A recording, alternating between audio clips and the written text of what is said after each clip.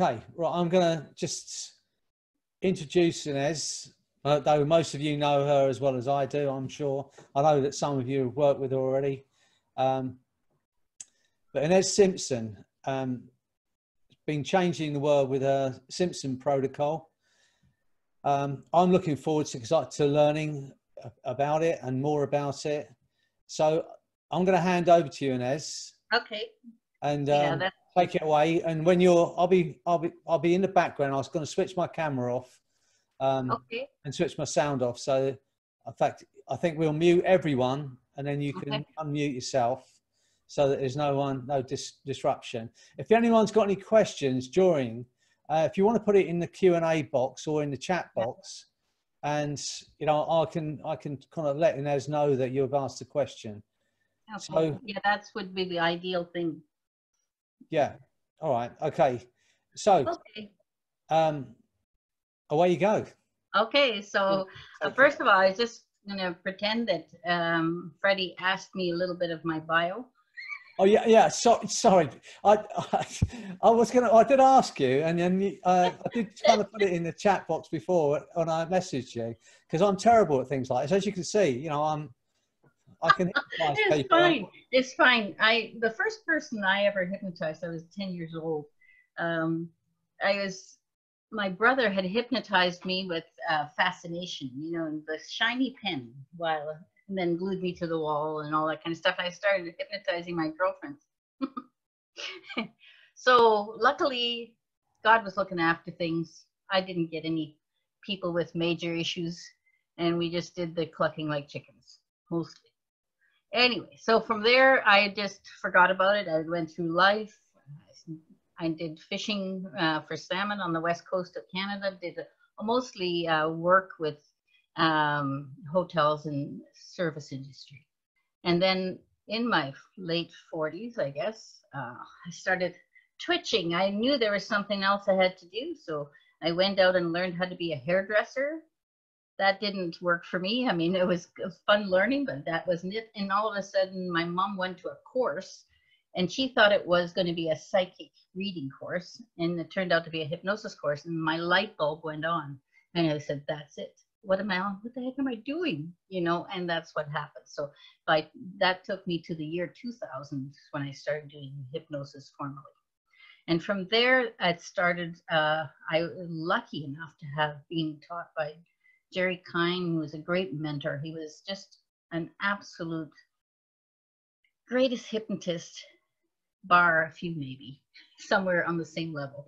But, you know, for me, you know, when you first get into hypnosis and you have that person that seems to know everything to you, you know, and Jerry was that, and he was great. He said, you have to practice, you have to continue to experiment.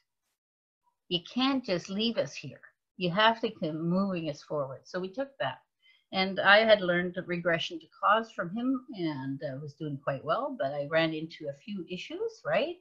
That I couldn't necessarily have everyone tell me what was happening to them.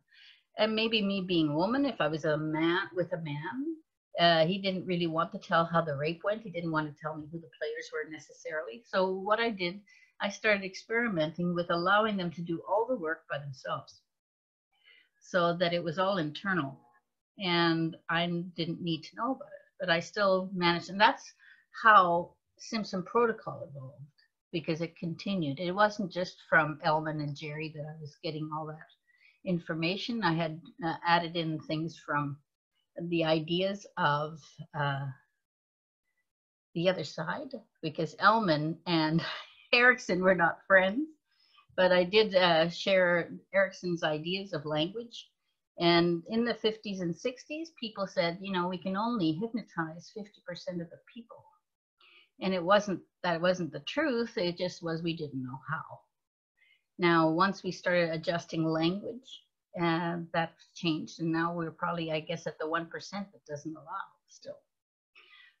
Got to have somebody out there that's still resistant, whatever that means. So from there on, I just started to evolve constantly. And then pretty soon I was teaching at conventions, and it was called Esdale and beyond, because I can take people into these deep states supposedly that everybody thinks is so difficult. But it's not difficult. And from there, it wound up saying, the students started calling it the Simpson Protocol. And so I accepted that, and it became the Simpson Protocol. So this is now about 20 years in, or 15 years anyway, since I started really working Simpson Protocol, and I use it for everything. People, you know, that commercial with the red sauce, I use that on everything. Yeah, so that's the sort of thing. What I like about the Simpson Protocol is that it's totally non-judgmental. I'm not involved whatsoever.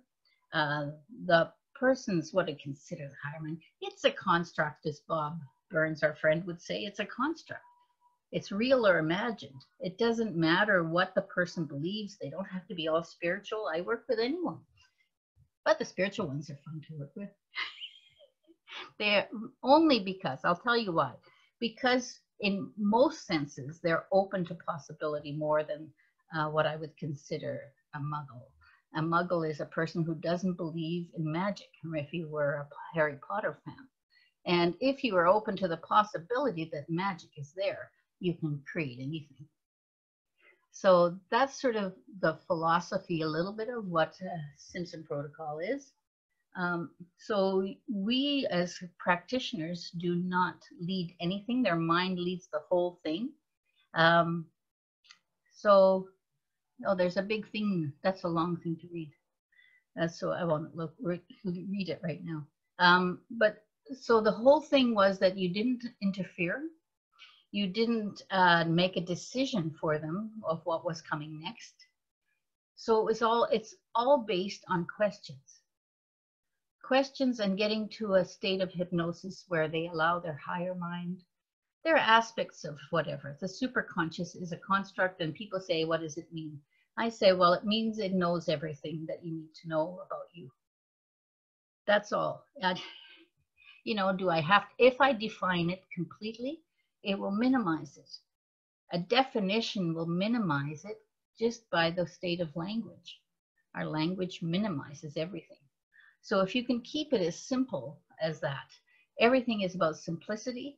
Everything is about just allowing the mind to address it.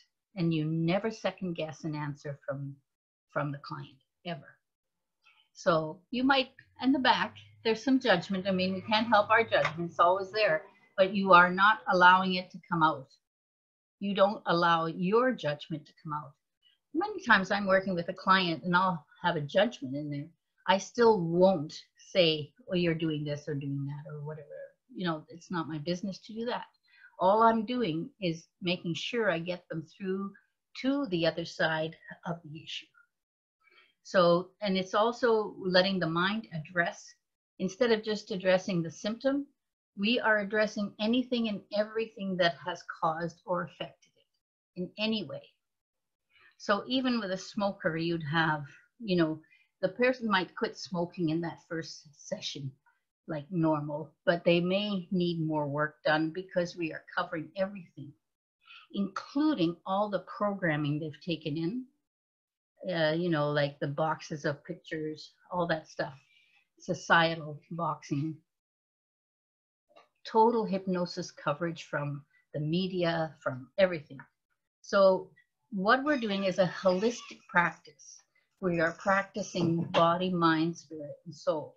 So that means that we do everything physically that needs to be addressed. We do everything all the way through. But we don't ask, we only ask what needs to be addressed. It's always up to the mind what it addresses. So, so that's nice to meet you. So that's very nice, Dan. So anyway, Simpson Protocol is something that you learn to do. And sad to say, I have to teach it with a script because I have to write it down. Now, if it's written down, people think that's the way it's supposed to be. If I could do no writing it down, it would be awesome because it would come from you constantly and I wouldn't have to break you of using the script. you know. But initially, when people are learning, they have to see it, they have to read it, they have to do that. So it's massively different from the point of view that people say, well, I'd like to cross the T's and dot the I's. I'd like to do exactly what you do. You can't do exactly what I do. I want you to do what you do. And it's still done in the style of Simpson Protocol. If you do not pass, if you put your own judgment in, you're not doing Simpson Protocol. If you are allowing them to do all the work, you're doing Simpson Protocol. So that you are just there to enhance and help. So it's not for people who like to be in charge. So, but most people, and Marina can vouch, I would think, she's done the training with me before, is that they accept, you start to trust that that part of their mind, that part of a connection to you is also totally working always.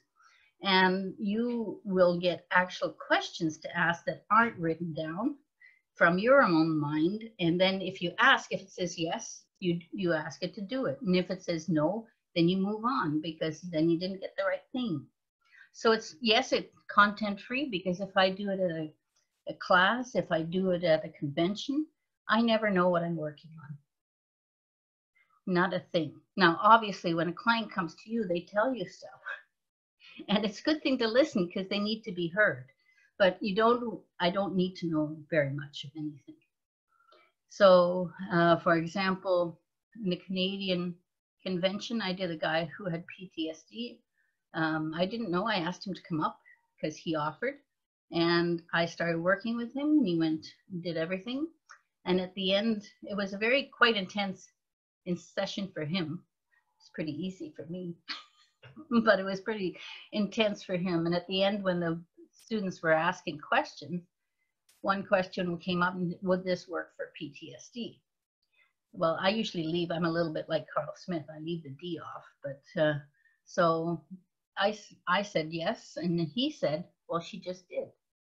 So understand that one session, because I would never suggest you do one session, because there's lots more usually to clean up. But that guy only had one session with it. Even though I offered to do more, he said he was happy. So I can't push people into having some more. So at that time, and he's still doing quite well, as I know. And so you don't have to know anything. That's why it works with everything. Because you don't know. Let's say somebody comes in, they want to change their whole world, right? They say, I'm here, but I really would like to be there, where this is this and this is that. And I just want everything to be so great. Okay, so where would you start, right? So you just get superconscious mind to bring the first issue up that needs to be addressed. That's it. And it's there. You take a SUDS, a subjective unit of distress, for the client's knowing, not for you, because you don't really care, because you're just going to take them through. But you need to know. SP is sort of a juggle between having the conscious get as much information as it needs, and the rest of the mind to do the rest of the work. So you are always sort of, it's a little bit of a confusional for the conscious. That's a little intentionally, because you don't want the conscious interfering. But the conscience can always interfere. It doesn't matter what state of hypnosis you're in. It's all that kind of stuff, because it's always present, and it's going to be present. The first session you ever do with SP is going to be really present. It's not feeling safe yet. It's not really, it has to know what's going on. So you are playing to the to the conscious more in the first session than any other session, because you have to get the conscious to be total on the sidelines, observing and supporting without. So sometimes you have this thing about people that they say their expectations of hypnosis are erroneous. And many times I've had that with students in class. They'll say, well, I've never been, if I ask, I'm going to pick on the UK because Freddie's there. But when I did a class in I think, where was it? In Heathrow, yeah. So the class is 25 people, and I asked them all why they were there. And they said, I don't really think so many of them said, I don't think I've been in hypnosis, or if not, I haven't been in deep hypnosis. And I said, well, what's your expectation of hypnosis? And you find out that they believe a lot of the stuff that clients believe. So I just had to sort of show them that. And the funniest thing was all these people who didn't think they could go in deep, or they didn't even think they were in, all went to Esdale, about 3/4 of them. So, you know, it's expectation. Now, you make sure that the client has the correct expectation with a pre-talk and intake, and then they just let it happen. Now, the other strange things we do, I am saying that can be completely content-free. Doesn't need to be. If the client's going to tell you some stuff, you might get some questions out of it, and that would be a good thing. I can make it totally content-free. So, getting back, I lost my train of thought here. Let's see. Freddie, what did I just say? Do you remember? Have I got you in trance? You were saying about being content free, and I have to agree with you. You know, the less we know, in fact, the better, because as human beings, it's so easy to think, I know how you feel. And what I say to my students is, the moment you think, I know how you feel, you could be 1,000 miles away. Assume you know nothing about how they feel. Yeah. So I hope that's put you back onto where you were. But that's sort of well, it's taking me on a different tangent, but that's good. I had a client who had cancer, and we sort of came. I'm not saying I never make judgments. I don't let the judgment out, right? So it said they said, because this is her guidance, was talking to her, saying whatever the real or imagined, and I'm not going to get into that debate, but she said, I need to accept. And I said, okay. So when she had said acceptance, of course, my mind goes to maybe she needs acceptance because she's going to die, right? But then I never said any of that. I just sit in the back of my mind, and I'm showing how wrong that is, because the next time she went for tests, it was gone. The moment she accepted it, it just healed. Now, I had nothing to do with it. I don't have anything to do with any of these things that happen, but they happen constantly and always without you, as long as you can stay out of the way, right? If you get in the way, you will actually minimize what the client will get. So, so what else is about? It's totally just a whole bunch of questions. That's a basic questions that cover body, mind, and spirit and soul. And then from there, you go on your own. We have advanced. Now, when you get to where we call high, I mean, this is a construct. You're going to go to peace, which is somnambulism. And you're going to go as close to Esdale as you can. It's not important that they gain Esdale unless they're starting to do birthing, and I want them to have Esdale or something like that, or surgery. But I don't, it's usually too profound somnambulism most people go. Now, if I want them to go, I can help them go deeper than that, but I don't need to push them. I find, you know, deepening, people deepen. The easiest thing is just to ask them to go as deep as they can go. And then from there, the next time they'll probably go deeper, but right now that's going to be great for them. The whole idea of SP is you're never telling them what to do, ever. You never tell them what to do, but you ask them to do it. And if they can, they'll do it. So it's the easiest thing. I remember Jerry saying once, you know, you'd get people to close their eyes. He said, well, you know, I found that it's really easy if you just ask them to close their eyes. You know, we make everything much more difficult than it needs to be. So if you get into a simplicity, even people that I teach Simpson Protocol to would like to embellish it at lots of times. And if I'm doing the training with them and the certification with them, I try to show them that simple is better. You allow more to come in. The more you enhance things, the more you create things for them, it minimizes what's available for them. Because now, you know, so it's the same as when you're taking their outcome, You want there to be a broad, open possibility of the outcome. Yes, you want them to stop. If they will come to stop smoking, then you will still have to find out if they really want to, or if they're going to be. Are you really here for this? Many times in the old days, somebody would come for smoking, and I don't know, that first year I was learning, I'd have my scripts there and all that stuff, and they'd come in and they'd say, oh, well, I'm really here for sexual dysfunction. And you're going, okay, now what do I do? Well, I never have that issue because everything I do is Simpson Protocol. So I never have to be concerned about what script to use or what I have to say, anything. The less I say, the better. And I come up with ideas to ask. And if it says no, I move on. So I'll get information myself, intuitively you tend to. Now, some of us think that's the best thing ever, and others say, well, I will ignore it. But don't ignore it, just ask the question.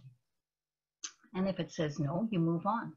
You never enforce what your intuition brings up, or you never enforce any ideas you get consciously that you ask. But everything that's done is done by their mind in accordance to how they function. So that's as simple as it is. So maybe, can you tell us more about my induction? Okay, well, you could use any induction, really.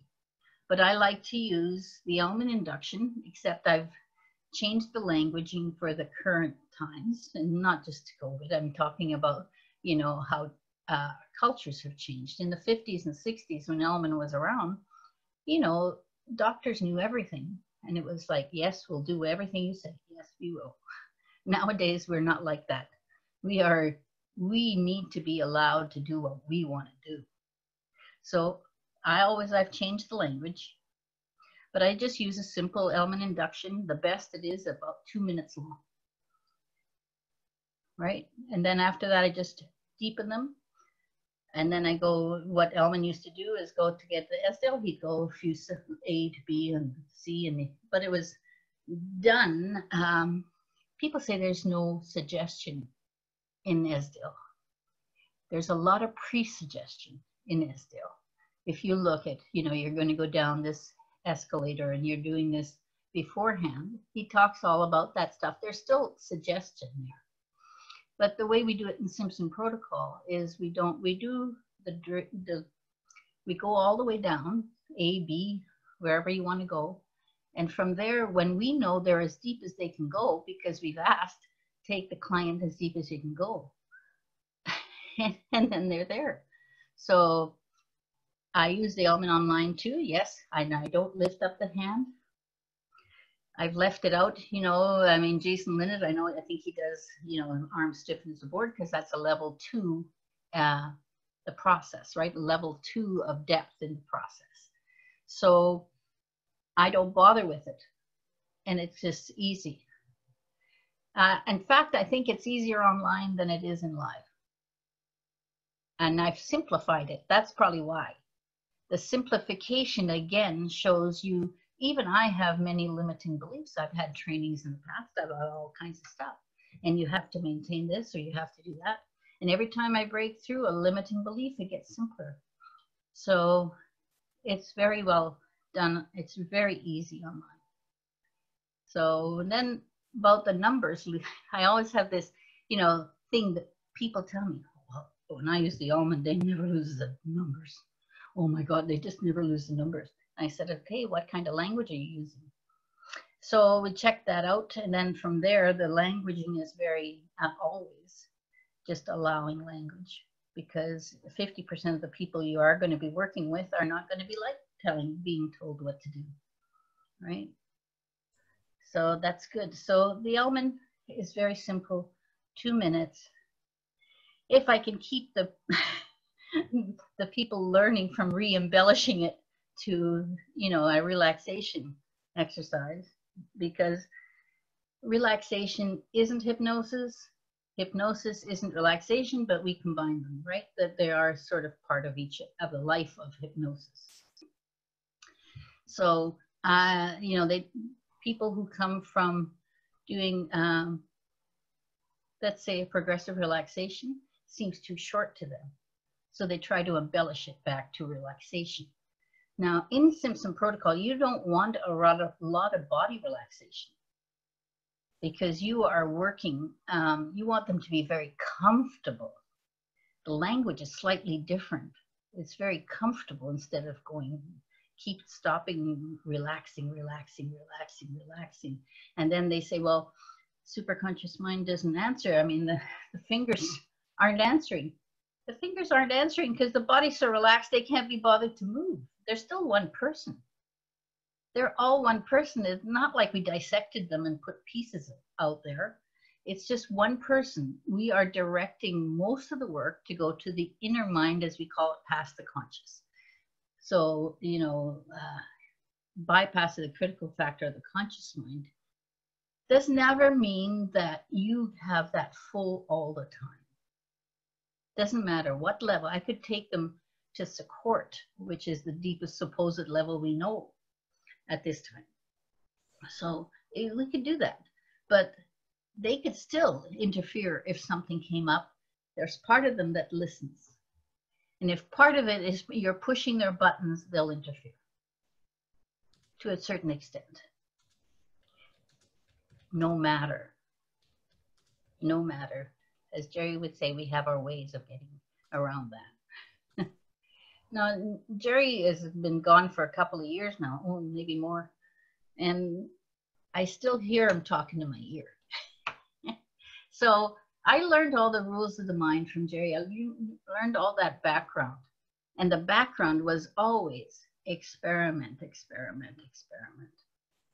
So one of the trainers that teaches in Dutch says that SP is like a canvas, and she does her own painting on it. I really liked that. I thought it was incredible, because that's why it's just not how, you're not me doing it, you are you doing it.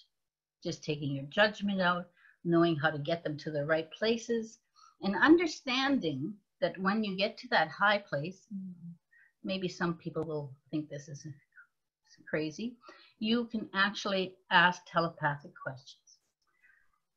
So telepathic questions are very easy to ask.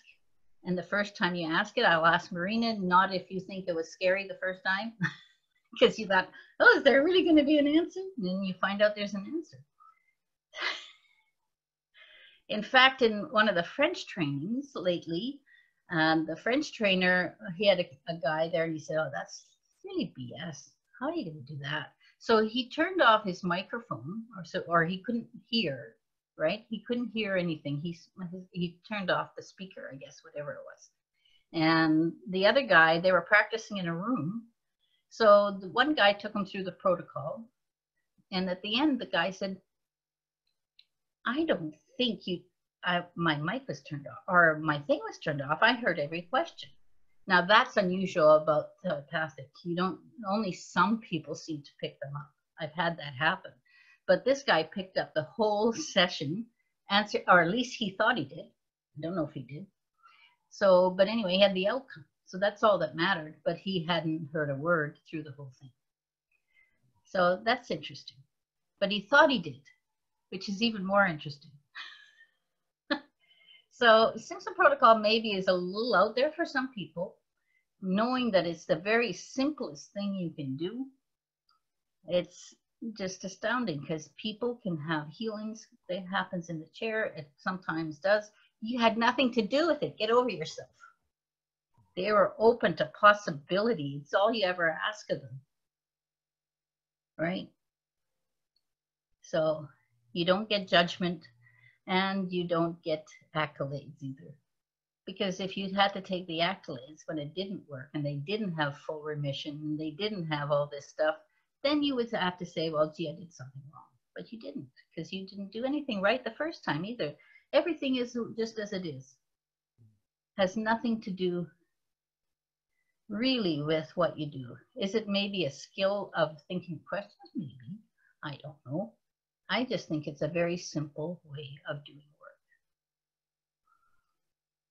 So, Mark,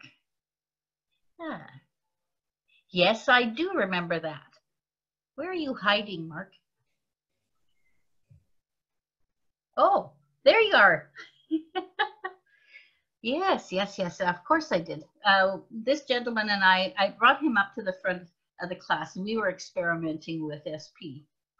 And we started, and I think this gentleman has skills all on his own, but we got him into the place of, and he started doing some healing with some people. It was pretty interesting. Mark, did you ever hear any more about what happened with that? No, I didn't hear anything further. No, I know. That's the only thing with things when you do those experiments somewhere. Yeah, Mark, I'm going to have to get you to, because I'm starting to echo. That's great. Yeah, that was, I was thinking about you the other day. That's probably why you're here. So that's interesting. No, so we were always experimenting. I think at the Canadian convention, I had,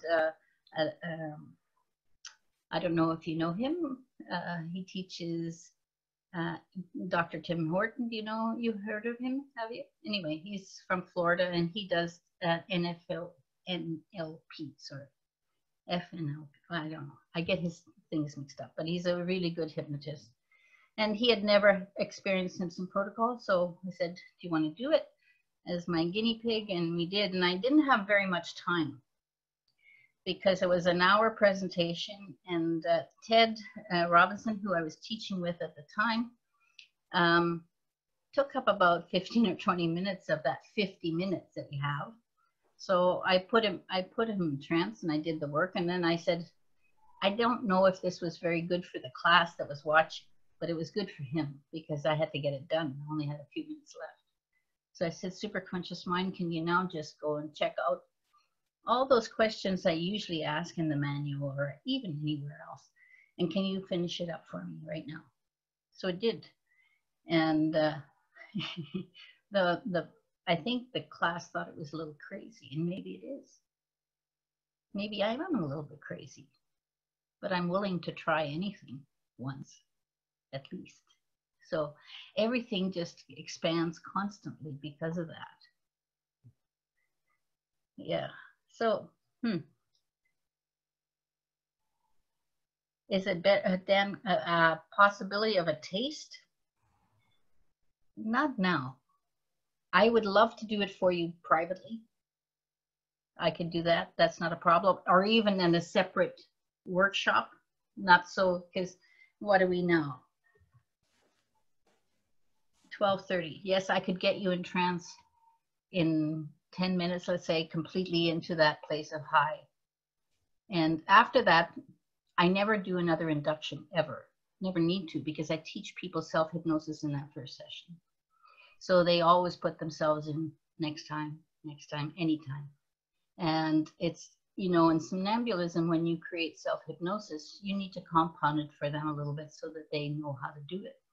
Now, the benefit of doing it in high is that you don't need to compound. You just say, Superconscious Mind, can you compound it to the point where it works for them all the time?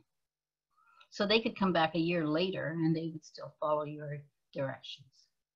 And maybe that would be for everyone. I don't know. But I always have students saying, well, this person hasn't been here for a year. You sure I should just use those triggers? I said, yeah, they're there. They accepted them. They'll just use them. Don't see, the whole thing about doing Simpson Protocol is you getting in trust. And in trust with what people say. In your first, one thing is being confident in yourself. And the other thing is understanding that levels of their mind can do anything. And it's totally possible. Their conscious mind will think they can't do it a year later. But if you give in to that, you're actually shooting yourself in the foot, as Jerry would say, because now you've proved to them that they couldn't have done it. So I never do that. I'll just say, no problem, just sit down. And I'll just say, Superconscious Mind, take them to peace. Let me know when they're there. And there they go. Every now and then, that one takes a little bit longer than normal because the conscious is interfering and trying. And then it gives up, and then it just goes. So that's a big thing in SP, is keep it simple. Say that superconscious mind is higher consciousness. We could say, but I'm not. We could say that. Remember, I'm not defining it. The aspects of, I don't think personally, I don't think superconscious and higher mind are one and the same. But that's another story. And I still think it's very much, you just want to keep it open. Superconscious is the part of you that can know anything you need to know about you. Ines, can I ask a question? Yes, please. I did write it, but I think you might have missed it. The question, the question is, when you ask questions of the superconscious, do you? Mm-hmm. And do you ask that? Does the client speak, or do you get the communication unconscious? No, I set up ideomotor responses. Right. Okay. Right. That's the question. And yeah, I set up, you know, and even when they go to Esdale, that was the whole thing about me and Esdale, because everybody thought, wow, this is great. Because in Esdale, if they go there, they're not going to answer you. Yeah, well, they're not going to talk. They're not going to move. They're not going to do anything. So what I did was I thought about the years I learned about pain. You know, you left hypnosis in a certain part of the body so it stay comfortable. And I thought, well, why can't I do the opposite? So I would leave one arm in somnambulism and put the rest in Esdale. So it's all that, but it's always, doesn't mean how deep they go. They can come up just as fast. So if someone's not feeling safe, they can come up just as fast. But in this process, I've never had anybody come out and say, I'm not going to do this. Never had that happen. I think one of my students did, but I don't know if they had followed the whole process. So are there a certain set of questions you teach your students to ask? I do. That's the script part. And I say, this is a basic. This is basic. Go through it and make sure you learn how to do it. After that, start putting in from what the people give you. If you don't have that, if you're totally content free, just go with what comes to you. And but the basis of the questions is body, mind, and spirit. So some of them, well, you know, Freddie, you know what Brazilians are like. Yeah. And I'm teaching in Brazil. I had two of the students were atheists. They said they were atheists. So I said, isn't that sort of like a negative hallucination? You got to believe in it or see it before you don't see it. Yeah. I said, I got that. Okay. So then he said, well, I can't ask those spiritual questions. Are you working with you or are you working with your client? These are holistic questions. They have the right to say yes or no. It's not something you're telling them they have to be. You're covering everything holistically because no matter what, if you knew there's gravity, we don't know there's gravity, but the apple falls off the tree. So if this part of their mind knows everything for them, you can ask anything and you'll get a yes or a no, and you just trust that. Now, as I've been doing it for quite a few years, so I have implicit trust in that. Now, Marina's been doing it a much shorter time, and she does lots of different styles of hypnosis besides. So, but she has implicit trust, I'm pretty sure. You want to know? Yeah? Because yeah, go ahead and say something. Yes, I actually wanted to, you know, for you to finish and just share my experience very, very quickly, just to say that the fact that the superconscious talks to any client. In my practice, very short practice, but still, you know, I didn't have anybody who didn't have a response. And even just the mere fact that the person sits in the chair and something bigger than what they believe about themselves talks through them, and they have a physical confirmation of that, that is already a healing experience in itself. So I find that just that part, besides all of the other things that, you know, usually other issues get cleared through the session because we come with one problem, but we don't know how many more problems are there connected to those, right? So that gets cleared. And also, this is a little doggy. We did a surrogate hypnosis. You can do it through, Ines did it through me to my rescue dog who had an issue. And that worked too. You know, she calmed down. So whether you believe in whatever you believe in, there is something to all of us that is bigger than ourselves. And I think that once you start trusting that, you're going to have a completely different experience. So thank you. Thank you, Marina. That's good. I forgot about your little dog for a minute. Yeah, that's interesting. Yeah, I've done quite a few surrogate through to animals. We can do surrogate through people, especially, let's say, a mother, using the mother for a 2-year-old who's having night terrors, stuff like that. Yeah, it's really ideal because, and people who do energy work can get the concepts quite good because understand that energy goes all over. It doesn't, you know, doesn't matter if we're doing it online, doesn't matter if we're doing it face to face, none of it matters because energy goes anywhere and everywhere. And so if you can look at it that way, the surrogacy thing works really well. We do it in class and have astounding experiences sometimes, you know, but that's what the 4-day class is about, is learning what to do with all these different aspects of things that you can do. What I always found different and difficult, I should say, I know I used to find it difficult, was when people came to me with an issue, then I had to start thinking about, how am I going to do this? How am I going to do this? And how am I, you know, what if I don't get it right? What if I don't use the right technique? I'm talking about the very early days of my work, you know, when I started in 1999. And at that time, it was always very stressful for me. So lately, I've had a gentleman in Australia who had been working like 20, 25 years and had a very strong practice, was very good at what he did.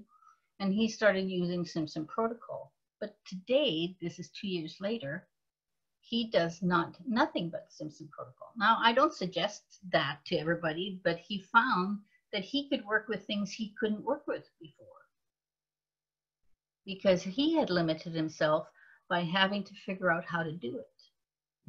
And when he didn't have to figure out how to do it, it just did it.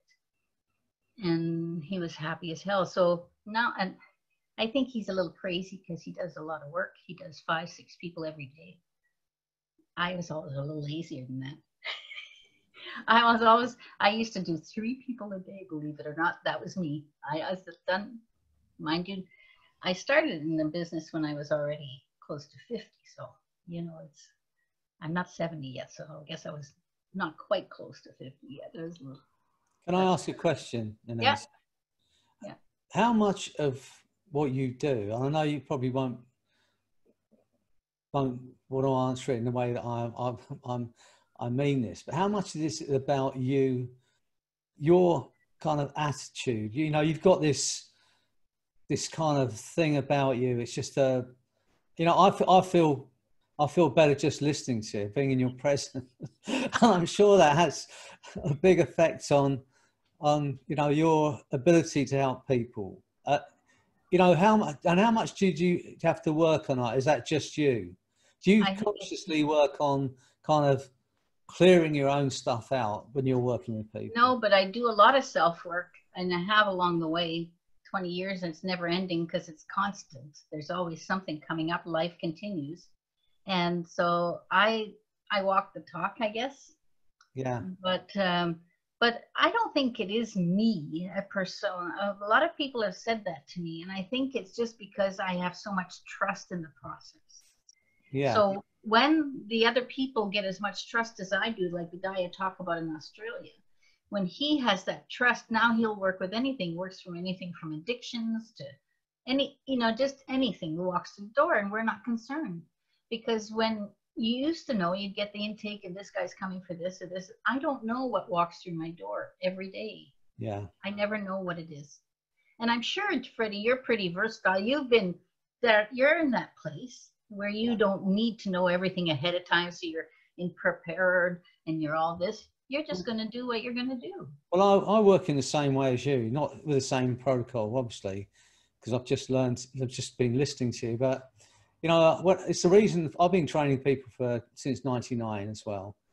And people say to me, how could you take someone off the street who knows nothing about therapy, and then after 5 days of your diploma course, send them out to, you know, change people's lives? You know, how could they possibly have that? Well, the reason is the same for you, because we assume that, I say to them, the first thing is to assume that you know nothing and the client knows everything.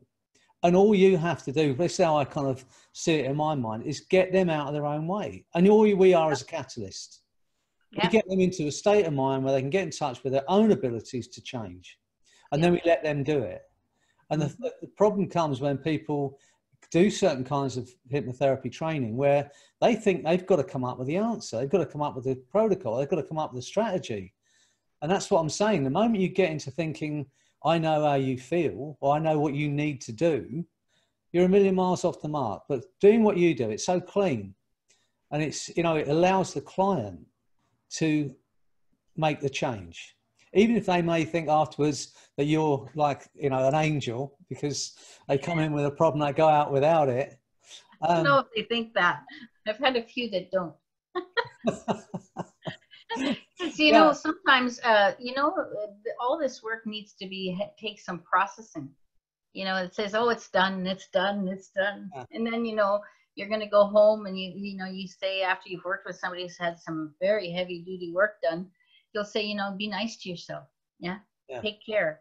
And they don't listen to you and they just go and do work and stuff and everything.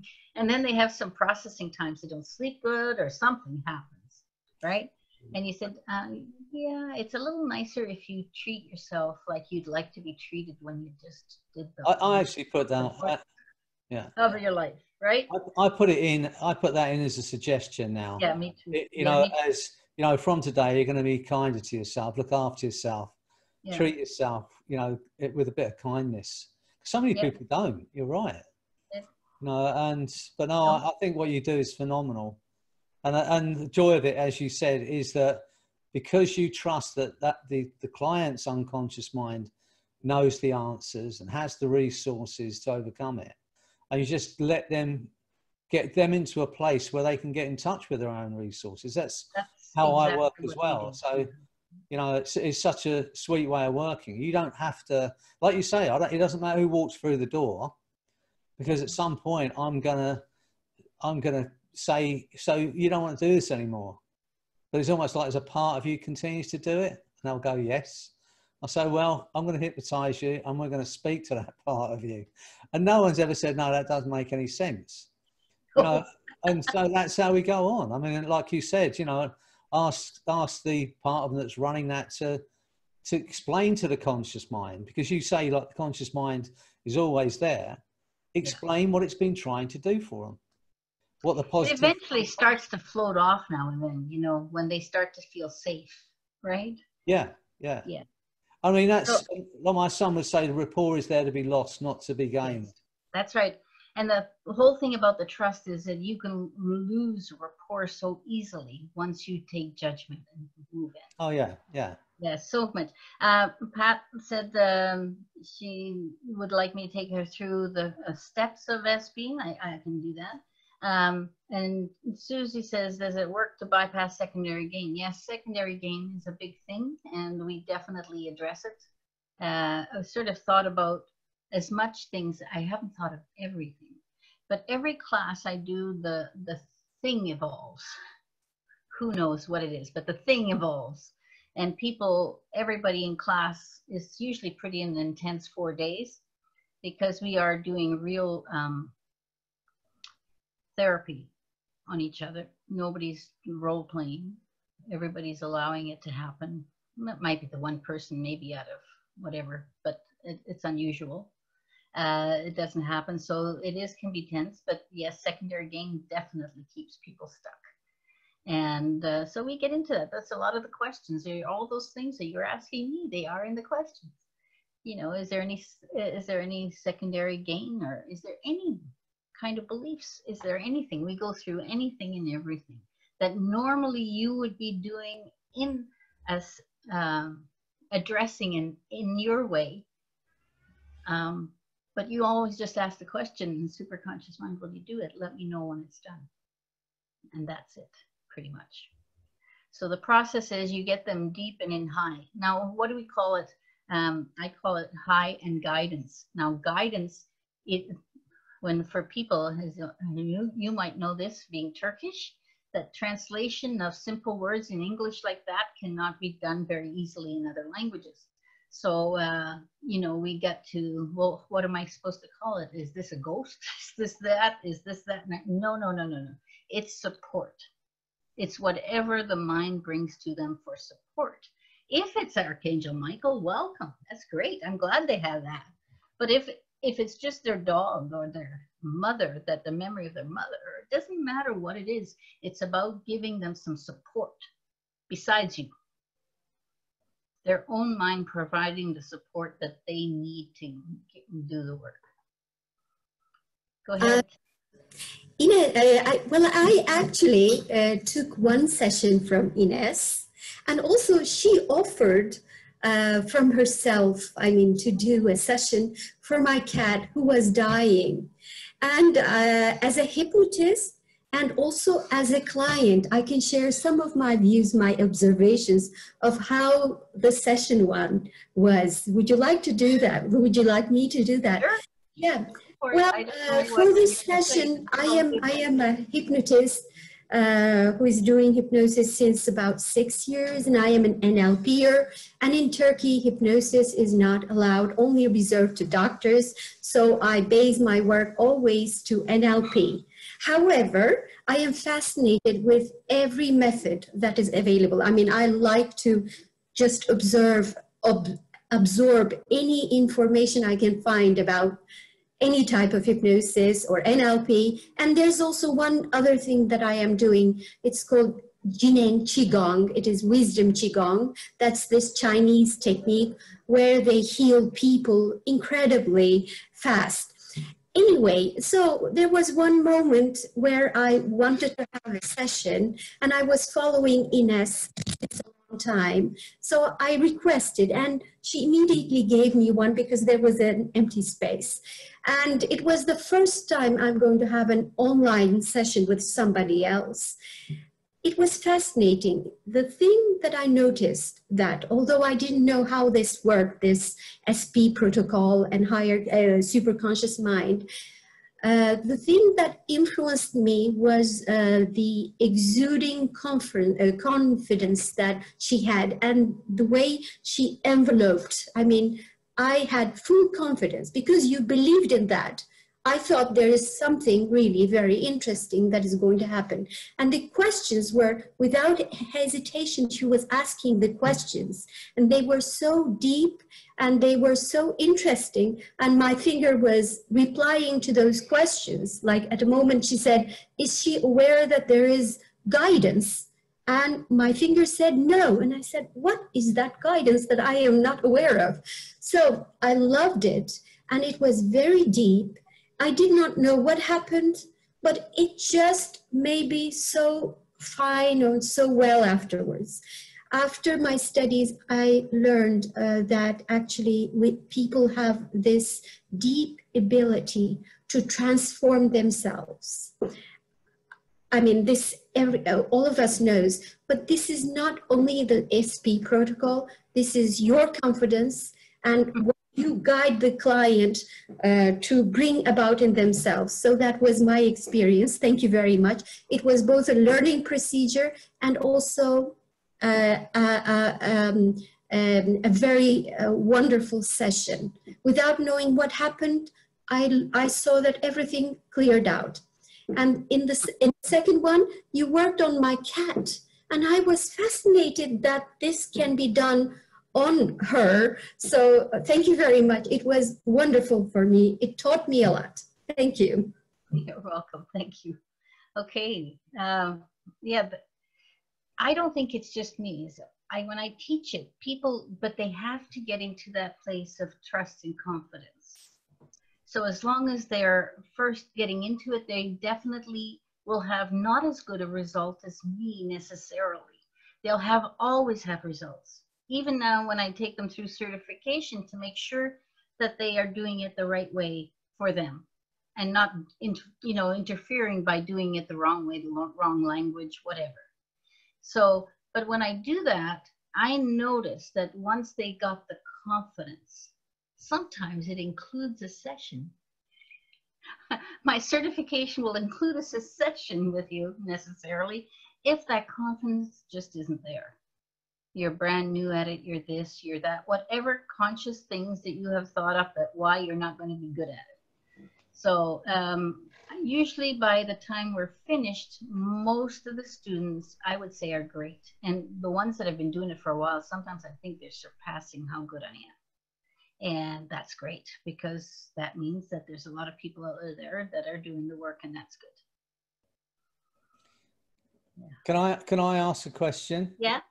To learn the Simpson Protocol, would you have to work with you personally, or is there some way you can read it, or you could learn it online? No, I only teach it live. Even online, it's still live. Right. And I do have other people training it in different languages. So we have Dutch training, we have German training, we have French training. We're on the way to we have Portuguese training from Brazil. We have luckily lots of English speaking ones that, that I taught, like New Zealand and Australia. You may know Lance Baker. He teaches Simpson Protocol. But no, we do it live online because it is such a shift of taking a hypnotist's thought and taking it from being the doer to being the non-doer. Yeah, yeah. And just being able to process, and some of the stuff is a little bit woo-woo when we get through near the end. I mean, the surrogacy isn't woo-woo necessarily, but sometimes they need to shift a lot.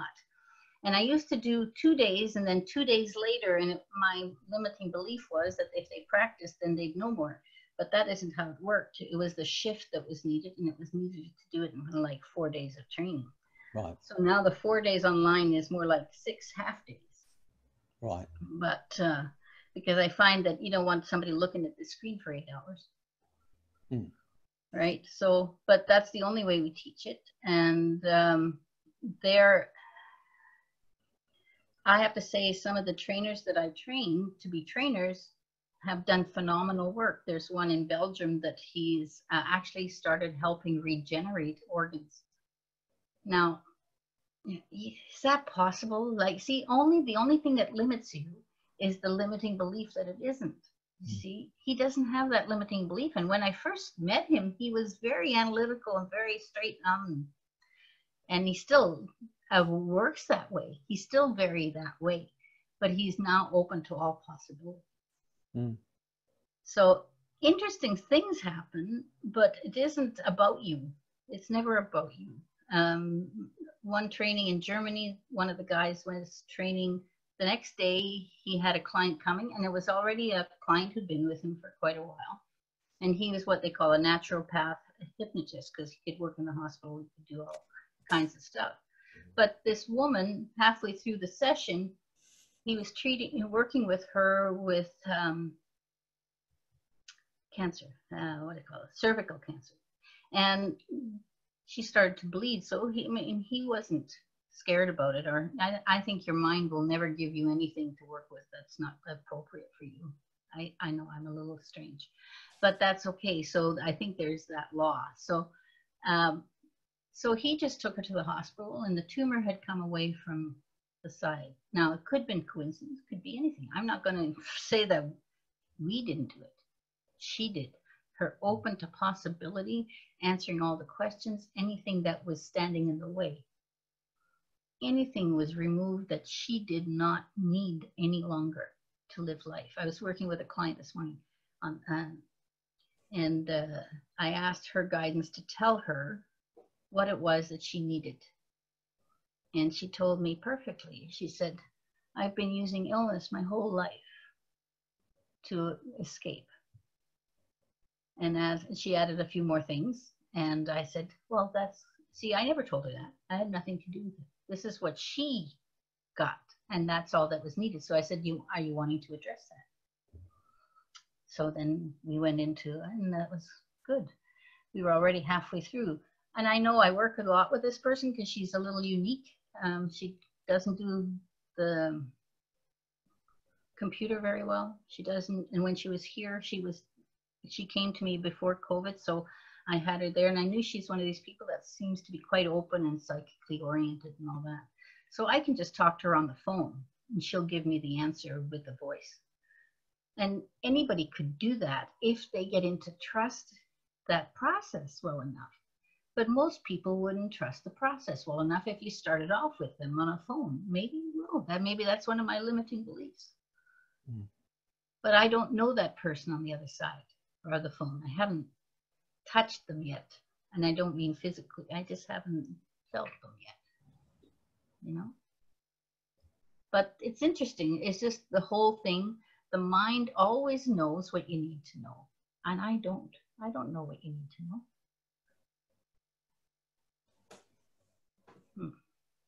So SP used to help people with chronic pain, like chronic migraines? Yes.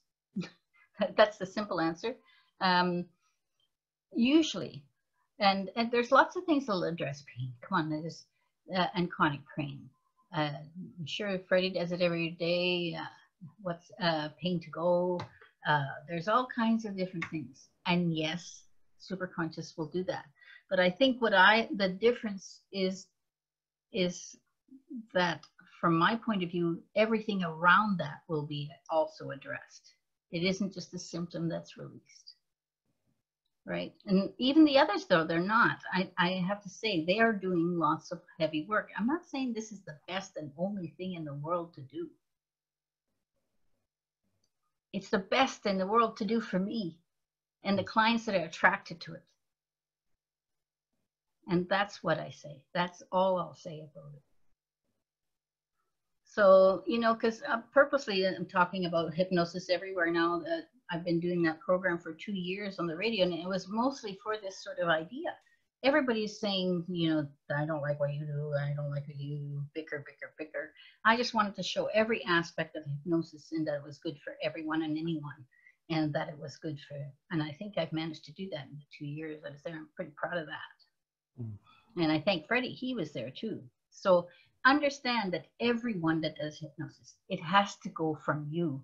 If you are not feeling it, if you're not sensing that this would be good for you, then I would suggest that you don't take SP.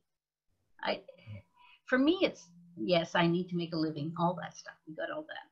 But for me, it's about getting people to do this that are able to do this and want to do it. Mm. And that's why when I do the certification, I'll go out of my way to do session with that person, do everything to get them where they need to be to do the work.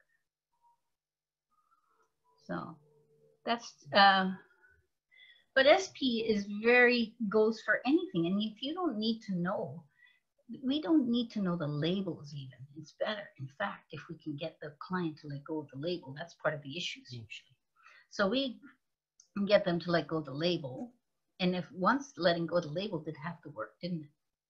You understand that right away. Yeah. So how much, when you work with young children? Young children, I haven't worked, I have to say, I live in sort of like where Freddie lives in UK. I'm on a resort area and it's a small town and, you know, it's very nice. So I work, mostly people retire here. So my bulk of my clientele will be older people, like me, or a little bit younger or older, whatever. So young children, the only youngest ones I've worked with are 9 years old, and I did the protocol with them. The only thing that was different was that it was much faster. Mm. Instead of an hour and a half for my first session, after that they go much down because now their sessions are all very much smaller. But that first sessions, I usually give it an hour and a half. When I was doing it all by myself in the early days, I'd give it 2 because I didn't always know if I'd be done in time when I first started. So, but now an hour and a half seems to be adequate. So they would do it in like 45 minutes because they don't have the filters we've got. Yeah. Right. So it's easy, but younger children, I would prefer to work through the mother. Or the other caregiver, whichever one has the bigger connection, right? And do I have a lot of surrogacy around? No, because people don't usually know to ask about that. And usually it's people who've been to me before and they'll say, can we do this work? I said, we are allowed to do the work. What we do is we go and ask their higher mind if we're allowed to do the work. And if not, we're shut down. There's nothing to do. My mother's 98. She has dementia. I used to work with her a lot. Now I ask, can I work surrogate? No. Nope. So you have to get over yourself a little bit, don't you? Is it? Can I ask, Ines? Yeah. Is there anything you wouldn't work with? No. Right. No. And the guy in Australia, he said the same thing now. He said, well, since I've got how to do this, I work with anything that walks through the door. And he said he wouldn't work with a lot of those things before because he didn't think he had the ammunition. Yeah. And it's only that he trusts it now, you see. Yeah. A lot of it is the belief of the self in the first place. But there is that other part that you start to trust, that what we call the superconscious. Yeah, I mean, once you get to the point where of understanding that it's the client that does the work and not you, Yeah. then you're right. I mean, it doesn't matter what walks through the door. You assume that they already have the answer and the resources. Yeah, they do. And they just like don't know it. Yeah. To get them into a space where they find that answer. Yeah. Find the resources. A lot of epiphanies happen for them. Sorry, say again? A lot of epiphanies happen for them. Well, yeah. Without you creating them. Yeah. And it's a domino effect, you know, once they think, well, if that's changed, something that I thought was, I was unable to change, what else can I change? You know, and those the limiting beliefs they had about their other problems fall away. Yeah. I'm sure it's the same Very for you true. and all the people on that are now panelists, you know, that are here today. The thing about working with people and seeing people change is that you cannot keep your own limitations, can you? No. You just can't. You know, all of your own limiting beliefs and negative thoughts fall away because you just see it happening with other people. So how could you possibly hold on to yourself? Well, I still manage to keep little ones. I sometimes like the whole idea of being able to teach online, all those things. I know they're small things, but I used to think there's always a limiting belief. There's always one somewhere that I haven't quite addressed for myself that hasn't opened me more to more possibilities. Well, I think you've got to open yourself up to that because, you know, there's so many people that would want to learn from you who can't get to you in person. And no, I teach this online all the time, but I still think the live is very, very important, and the students seem to agree with that. The ones that are taking it. Yeah, I'd much prefer to work with a room full of people, you know, so-called live people. Yeah. Rather than like here, virtual they're all people. living. Yeah, I would, you know, but it's just the joy of it for me. But it does this medium does open us up to helping a lot more people. Well, the thing is, it's sort of I think with going back to live, it'll still be a hybrid. Because people, when they're live with you, they can ask the questions in time. They can get it answered. They can do that, all those things. When you're just watching video and a course, sometimes they'll go, well, you know, they want a question comes up and it isn't answered in that time. And it's a little bit of a setback on that client. They have to go through it again or do, you know, whatever. Yeah. Whereas with this, if you're doing it, their questions come up and they all learn from each other's questions, which is really the way. And the way we practice is very simple. We go into a room. The first time we go in with 3 people. One is what we call the watcher, can just watch them do their thing and keep them on track if they lose their place and all this stuff in the first getting used to doing it. And then eventually we get to just doing it 2 people.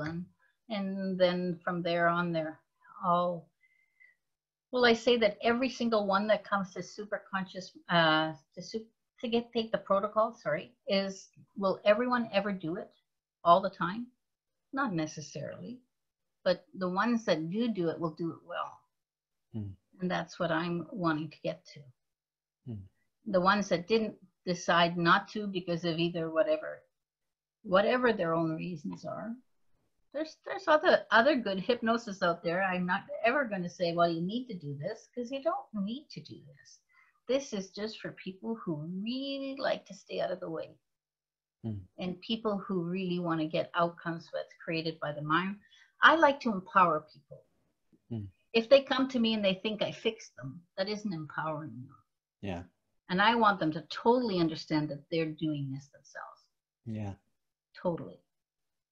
Yeah. And I use that language as well. I use that language as well. And I say that, at the moment I don't feel they have a choice. Mm. But if I was to make them do this, they still have no choice. Yeah. I want them to understand that they will make the change and they will have the choice. Yeah. But they'll make the choice, and because it comes from them and not me, it'll last forever. That's how I put it to them. Yeah, I think it's important. I just keep my language as clean as I can, so that there's no subtle leading, there's no anything. Yeah.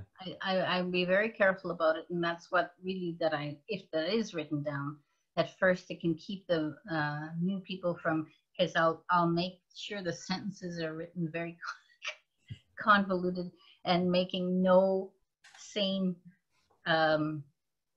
sort of leading at all. Mm. And they could say it much simpler, but once they get the gist of it, they can change it into their own language.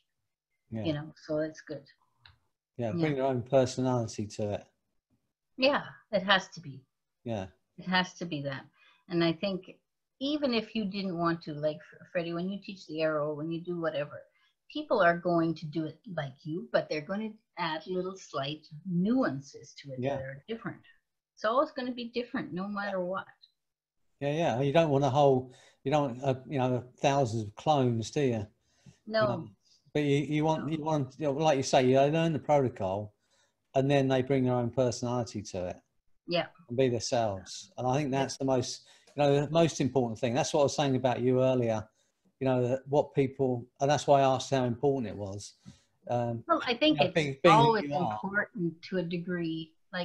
But I think being your own authentic self, whoever that is, Freddie Theory and Freddie Fun, all those things are good. And that's how you have to have that personality that people will get to. But it's not made by you. You're not doing it on purpose. You're being authentic. Yeah. And that's what you've got to be. And just like you said, like you trust the superconscious, I think you should also trust yourself. Yeah. Which is another big thing. Yep. It's very good. And that's what some people need a little help with. Yeah. Yes, that's true. But that will come with time, really. Yes, it does. And the great thing is they get outcomes, even when they're not totally in trust with themselves. Even if they get totally in trust with the other part, it usually comes at the same time. Yeah, I mean, it's amazing, and it's great work you're doing. Well, thank you. I really appreciate you joining us today and doing this talk for us. Has anyone got any questions? I'm going to switch everyone back on. Let's unmute everyone. If anyone's got any questions, let me see if I can switch everyone back on. I'm not sure I can unmute you, but you can unmute yourself, I think. Yeah, go ahead. And I can do it. Hang on. Yeah, there. I think I've unmuted pretty much everyone. If you've got any questions for Ines, please ask. Yeah. I know we've all enjoyed it. It's been fantastic. But I'm going to say it again, you've got such a nice way about you. And I can only say it about a handful of people that I've met in my life, where you feel, and there's the only way I can describe, there's a few people like it, you can describe that when you're with them, you feel like you're in the presence of somebody good. And that's how I feel. Oh, thank you. I'll make sure my head doesn't swell too much. But I thank you kindly for that. That's wonderful. So has anyone got any questions before we close this down tonight? Nope. So how can we? See how good we are? How can we book? How could someone book to do your training? Where would they? Yeah, I've got it on my training. Oh, I also have a little book, and you can get it on simpsonprotocol.com. And it's Right. more about the philosophy. It won't teach you how to do it, but it'll tell you everything you need to know about it. Okay. Okay, it's on simpsonprotocol.com, and you can just get that free book. And the other That's thing a I free have, book, is it? Is it free? it's an ebook. An ebook. E-book. I thought I you do said print e-book. them, but yeah, right Oh, now look, it's. Oh, good. you got it. Just got it. It's fun. Good. You got one. Yeah. Right. Okay. All right. So it's ultimately, I want you to understand more of the philosophy. What are we doing here? All those sort of things. And I also have another website, esdaleinstitute.com, where most of the stuff is. And Can you say that again? esdaleinstitute.com. And my email is usually very simple. I'll give you the one that's simple. It's ines@inessimpson.com. Right. That one is the simplest one for you to remember. So, Okay. go ahead. Go ahead. Yes, and I have to say that not only Simpson Protocol and everything that exists in on your website and everything, but the interview you have with so many different people with so many different styles, it makes me learn so much. So thank you very much. I mean, I see it as a very big resource for learning as these type of interviews. Freddie, thank you very much. I think we need to learn continually, and you are one of the great sources that I learn a lot from. I learn people and follow them again afterwards. Thank you for that. Well, thank you for that. And I have to say, when I did Freddie's, we didn't do that show long ago. We had pretty good fun doing it, but I still managed to learn a few things from him that I didn't really use. And so I stole some things happily from him. So, you know, I think it's important. Pardon? We all, none of us, you know, all of the techniques and all the protocols we come up with, we stand on, I always say we stand on the shoulders of giants. Yeah, we do. You know, how far do you want to go back? You know, none of this stuff comes out of nowhere. It's what we've learned, what we've heard. You know, and I think we should all, and I want people to nick my stuff, you know, and take something from it, because ultimately we're about helping other people. You know, it's not like I'm a you know, an Ericksonian hypnotherapist, so I can't do anything else. You know, I'm this kind of therapist, so I can't do anything else. It doesn't matter to me if I can learn something from you that's going to help my client. I'm gonna learn it. I'm gonna take it, and I think that's how we should all be, really. You know, I know Marina. I've known her recently, but I know that's what she does. She's like a sponge, you know. If she can learn something from someone, she's going to learn it. Rachel's happy. Yes, and she doesn't mind every time if you have to say anything, change something. She's just right there, ready to take it on and do it. You know. Well, I think, you know, if we all live like that, then we can, you know, even this group here tonight, we have one idea that just pushes it a little bit further, that makes a change that we can all learn from. You know, instead of thinking, well, I know this now, that's all I'm ever going to do. You know, to be open to any ideas that are coming up and try them. You know, and I always say, you know, if you're gonna practice on someone who's not paying you in general, and then if it works, but otherwise, you know, just keep doing it. There's a wonderful metaphor about the wood chopper. You might have heard of it. You have you? Go ahead and do it anyway, because I probably get it wrong if you ask me. There's this young guy. He's 19. He's, you know, in the peak of his strength, and he goes to this goes to learn how to cut trees down. So he goes and studies with this old wood chopper, and the wood chopper's like getting on. So anyway, through the week he's teaching about this kind of wood, hardwood, softwoods, these kind of trees. And this 19-year-old goes, look, you know, I've listened now, but I'm here to cut trees, and I'm a young man, and I can cut trees better than you can. So the guy challenges the old teacher. So he said, okay, tomorrow when the sun comes up, we'll go out into the forest, we'll start chopping down trees. So they go out into the forest, and the young guy's cutting his trees down. Every now and again, he looks over and he sees the old guy hunched over a log. And he feels a bit sorry for him, but he thinks, well, it's just my time. The time has come, you know. So he carries on chopping down trees. Every now and again during the day, he'd look over and the old guy's sitting on a log, hunched over this log. And so at the end of the day, he said, look, I'm really sorry to say, look at the pile of logs I've cut, this young guy says. He said, but it's my time. You know, you're an old man, I'm a young man, it's just time. So the old guy said, well, wait a minute. He said, come and look at my pile.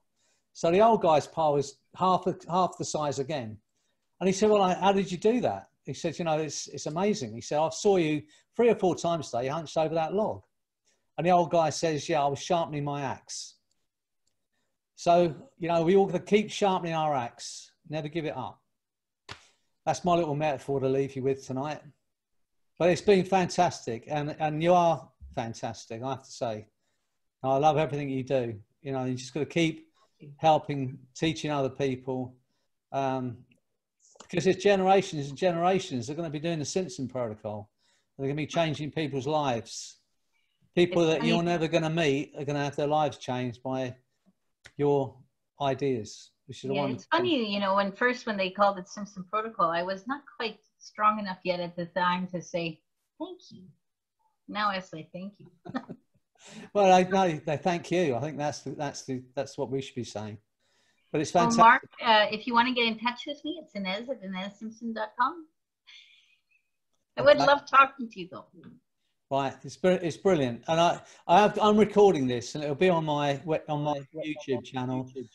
So if, you know, I'll let everybody know who can't get to it right now, you know, that so they can watch this, because it's of real value, as are you. Oh, thank you. Well, if they want to know about the training, they can just go to the website. It'll tell them everything they need to know, and probably more. Is it Ines? Say it again. SimpsonProtocol.com. Oh, Ines at InesSimpson.com. Okay. All right. Okay. Well, I'll put those. If you can text them to me, I'll put them underneath the video, so make sure they're correct. Well, thank everyone for joining us tonight, and I know, like me, you've all enjoyed it. And I want to thank Ines again, and I wish you the best in everything you do, as I do all of you. So it's great to see you, and we'll see you soon. Right. Okay. Bye for now. Bye. Bye, Marina. Bye, Mark, and everybody else I just met. Bye. Bye, everybody. Bye. Good Thanks night. Bye-bye.